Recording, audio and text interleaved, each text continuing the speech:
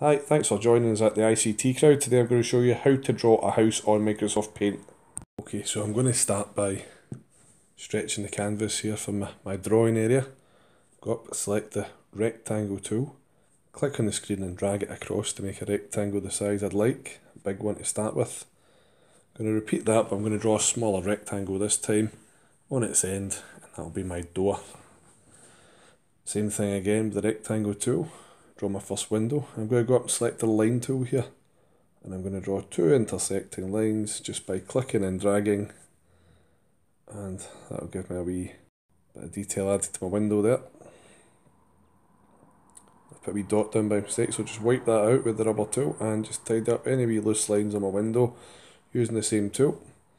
Then I'm going to go up, use the select tool, and I'm just going to cut around my window, go up and choose copy, and I'm going to paste that on, so save me drawing a second window.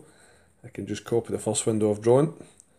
Next I'm going to go up and select the triangle tool, and just a wee bit wider than the big rectangle there, pull it across and then stretch it up the way to draw a triangular roof. Next I'm going to add a wee letter box and a doorknob using the rectangle and circle tools. Same things each time, just click where I want to start the shape and then drag it to complete the shape.